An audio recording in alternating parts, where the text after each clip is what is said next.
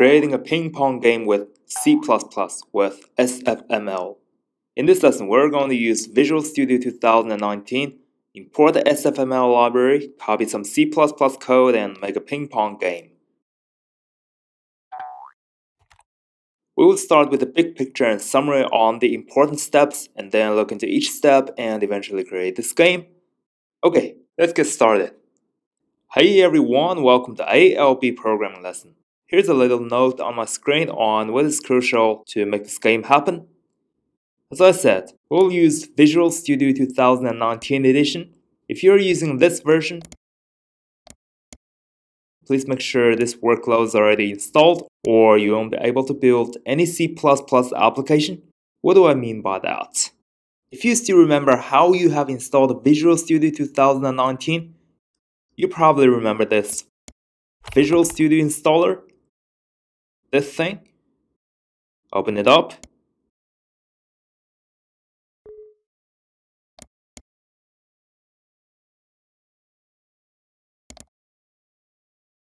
Here, we have to wait for it to load. Alright, we have to update the installer as well. Can't get away with it, we can't skip it, so be patient. Almost done. Well, again, we have to wait for things to load up. I know it's a little bit tedious just to make sure we can use C++, but we can get through it. Cool, got the screen. We need to click this More button and modify. Alright, again we need to wait. I'll speed up the video. Alright, fantastic. Finally I've come to the screen I want to show you guys. Alright, in order to use C++, you must tick this workload. It says desktop development with C++. Please check the checkbox if you haven't done already. This is one of the most important things of the lesson. Alright, just in case you're curious about what else I already installed, I'll navigate through the installer. And let's see the components.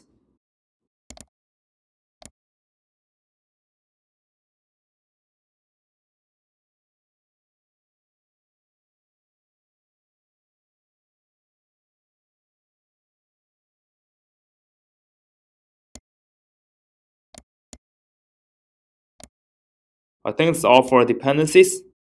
Just make sure you have already installed the C++ workload. At this point, my Visual Studio is ready for the game development, except that I need to download, import, and configure the SFML library. Copy this download link and paste it into my browser address bar and go ahead. There you go. We're using this version in this lesson. Remember, version matters. It makes a big difference sometimes. Next, you might be thinking about downloading this version if you're using 64-bit operating system, but we're not using that, whether you're using 32-bit or 64-bit. Instead, we'll be using this. Let's go ahead and download it. Almost finished. Great, download is completed. Let's keep things rolling and start importing the SFML library. So find out the downloaded file. Here's it. And unzip it.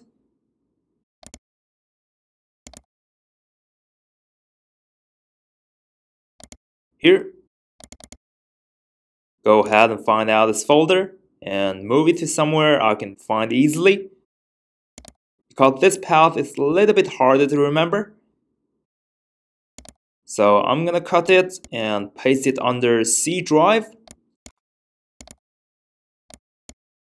There you go. Very soon we're going to import or reference some files inside this lib folder and this include folder. They do most of the heavy lifting and complicated stuff we would love to avoid. This examples folder contains some source code that leverages the SFML engine to create different games. Okay, now it's time for the most fun part of the lesson. Let's turn on Visual Studio.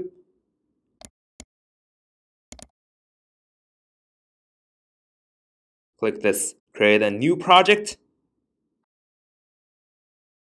And click this Empty Project so that we can start everything from the scratch. Hey, by the way, make sure you have selected the C++. Here. Click Next.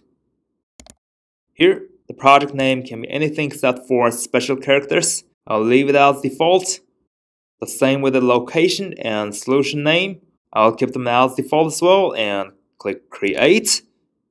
It's gonna take a while. I'll speed up the video. Almost there. Alright.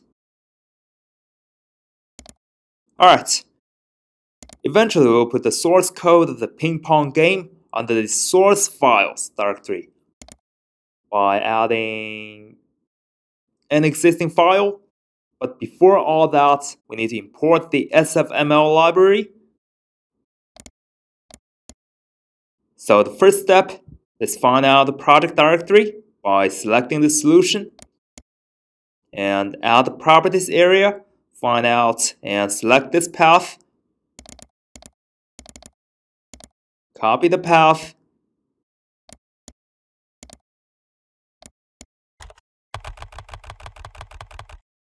And go to that path. The second step is to copy the source code of the ping pong game right here. Let's open up a new Explorer window from the SFML folder we've just downloaded. Here in Examples folder, in this Pong folder, this is the source code we need to copy. We also need this Resources folder. Select them both. Copy. Back to the project path. It's not the root path, by the way. It's one level down. Paste the files here. Then go back to the Visual Studio.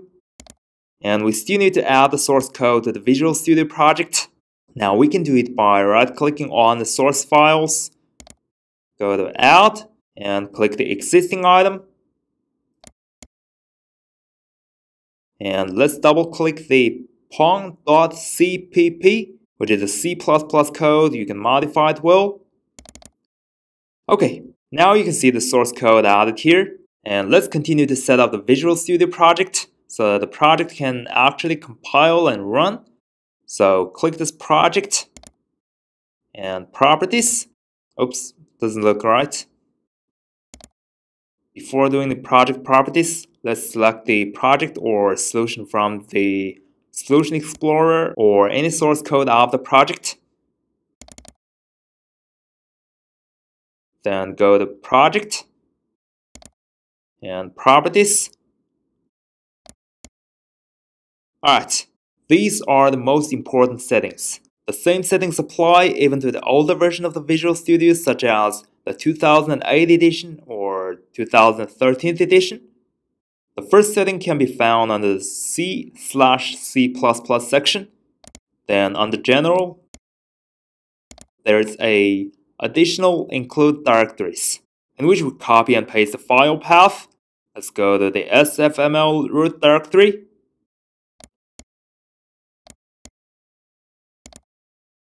And go to include. This path is the one we need to copy.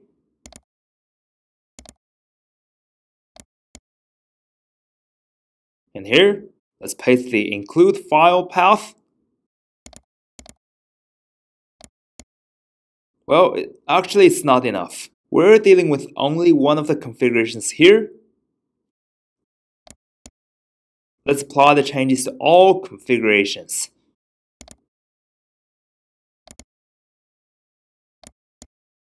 Well, here we need the same value for all configurations. Enter and click Apply. Alright, the second setting is under the linker, then under general. Please find out the property additional library directories.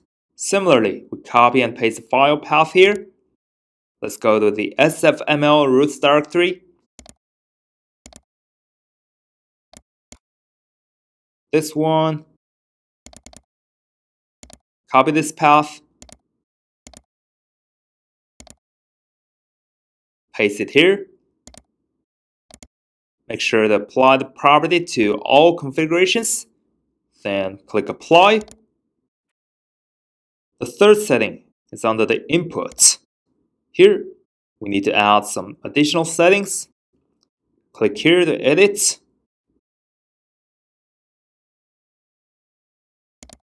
And click this triangle. And click this edit. Here, we need to specify the names of the other files that the Visual Studio project depends on. You're welcome to type them one by one, but I'll give you a note anyway, from which you can copy and paste some file names.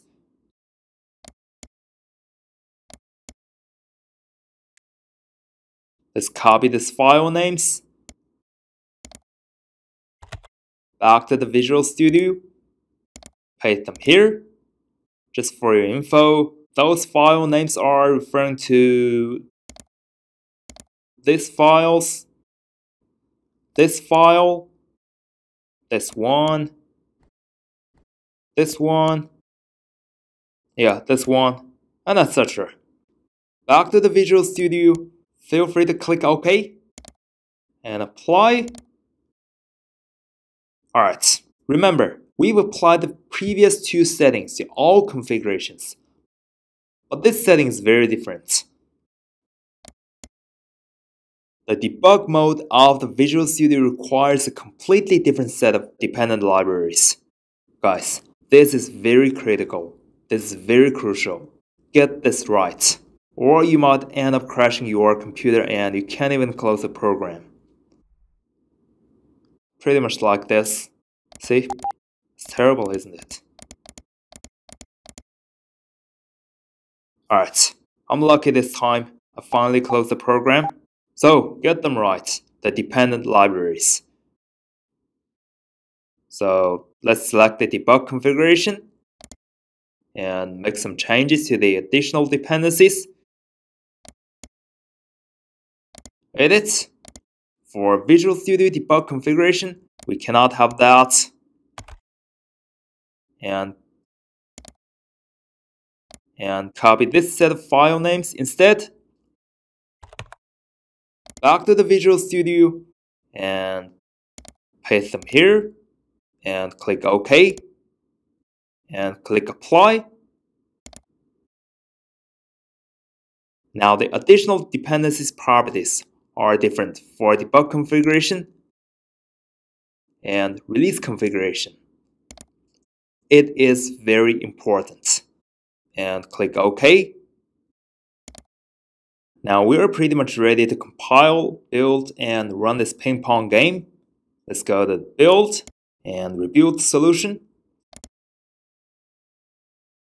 Here we can see everything is successful without error. So I can click this green Run button. Looking good. Oops, something went wrong. It says, this file is missing. At this point, I remember there is one last setting, which is to put some DLL files mentioned in the error message.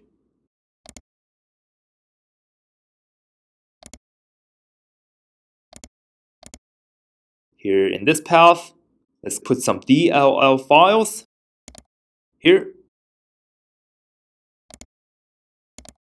So go to the root of the SFML folder. Here, go to bin and copy whatever you need, or I'll just copy everything for the simplicity of this tutorial. And paste. Let's run again the ping pong game. Looking good. Game's loading. Perfect. Let's play. Okay.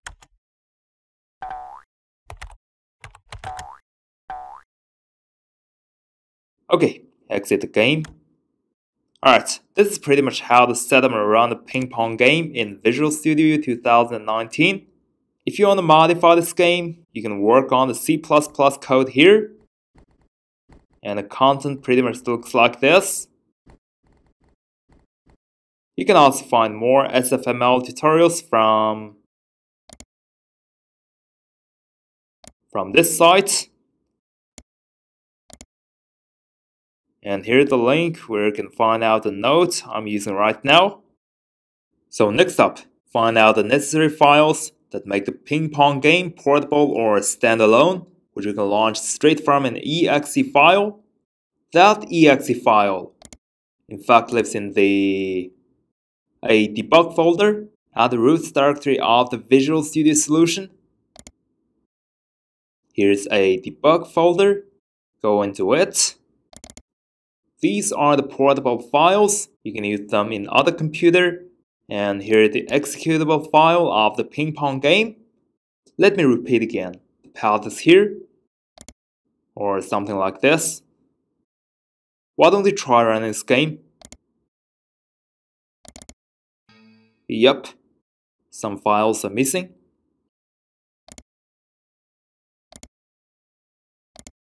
They're referring to those DLL files we've just copied.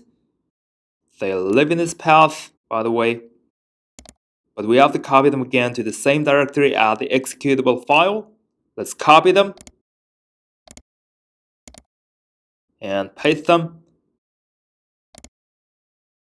Let's run the game again. It's not working. If we replay with a slow motion, here's an error message that reads, failed to open file resources alt.wav. So let's copy the resources, go up, go into this project path, copy this folder, back to the debug folder, and paste. Now run the game again. Fantastic. I can play it.